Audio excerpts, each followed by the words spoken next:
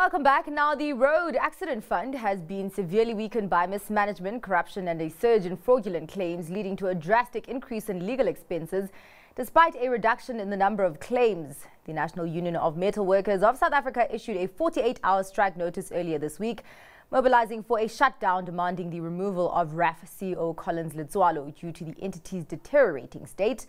Last night, however, the Labour Court granted RAF an interdict against the strike, much to the disgruntlement of Numsa. Joining me now to provide more detail on the matter is National Spokesperson of Numsa, Phakamile Hlubi-Majola. Thank you so much for your time, Phakamile. In your own words, just frame for us the grievances that led to this level of dissatisfaction. Good afternoon, and good afternoon to your viewers. Thank you so much for having me on the show.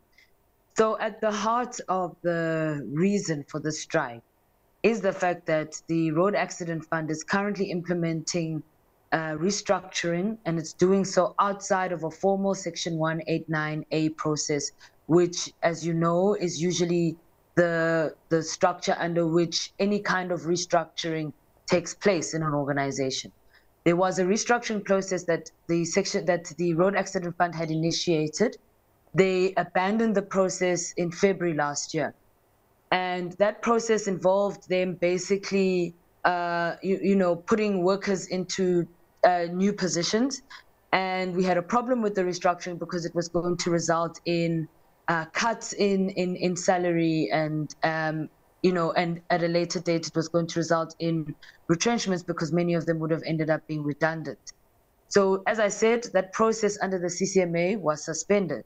However, we later found out that they were continuing with this process and were already trying to compel workers to sign voluntary severance packages or to sign to these new positions where their salaries and their benefits and their conditions are reduced.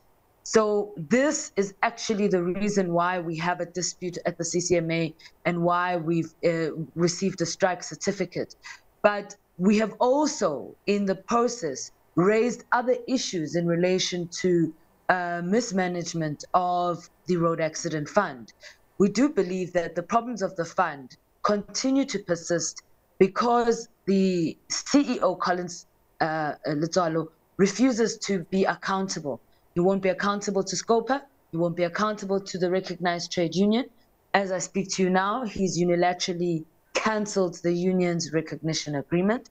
So this is somebody who doesn't want to be questioned on the decisions and in the manner that the organization is being run.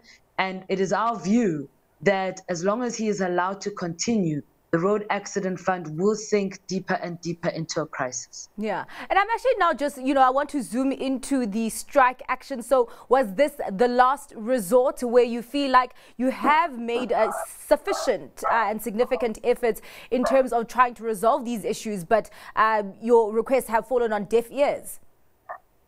Oh, yes. We have tried everything. I mean, we have tried to have meetings with him.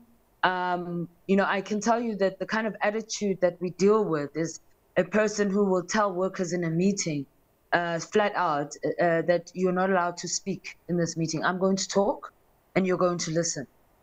And by the way, Numsa has got shop stewards.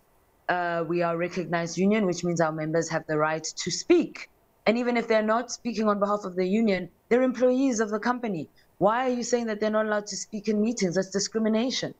But beyond that, I'm sure you've heard of reports, for example, of the fact that because the Road Accident Fund often is unable to pay claims, those claims result in judgments against them. And that sometimes results in the sheriff of the court coming and attaching property.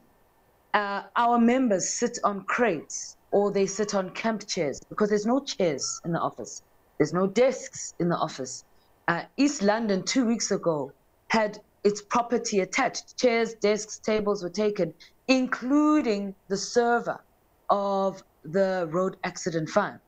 So, I mean, the fact that you have the server of the Road Accident Fund in the hands of a third party, that server contains private information, ID numbers, personal medical history of claimants. It's now in the hands of a third party. What if that information ends up in the wrong hands? Who is responsible for that?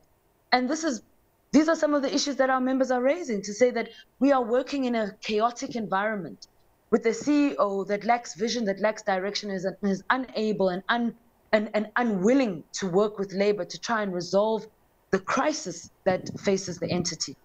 And we are demanding that we get intervention so that we can get sustainable solutions to turn this entity around. Yeah, and obviously the strike has been interdicted by the court, where you've also said to your members that they must comply with that order. And I'm actually wondering, moving forward, what is NUMSA's plan of action? What are your options at this point?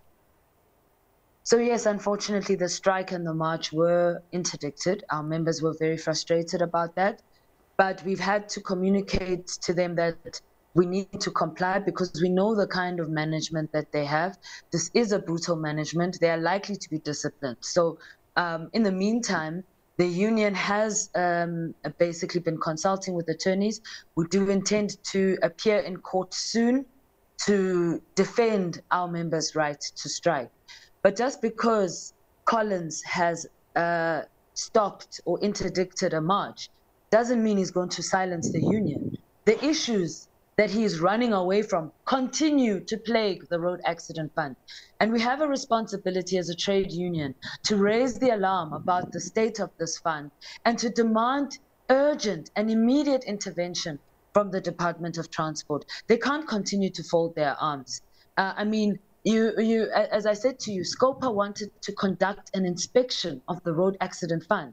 Collins Letswalo blocked them. The members of parliament had to call the police in order to access the Road Accident Fund. This is a public entity. Who does this man think he is, that he can tell Scopa that they shouldn't come onto the premises?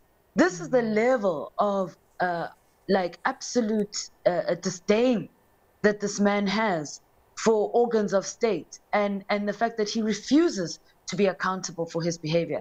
So we're saying that if this entity is going to operate optimally, then the Department of Transport must intervene and find the right person to run it properly. This is what our members are demanding. Yeah, we do have to wrap up the conversation. A very important conversation there to be had. Thank you so much for outlining the grievances that NUMSA has had with RAF. And of course, we'll be watching closely at what happens next and the path of the Road Accident Fund going forward. That was the national spokesperson for NUMSA, Phakamile Hlubi-Majola.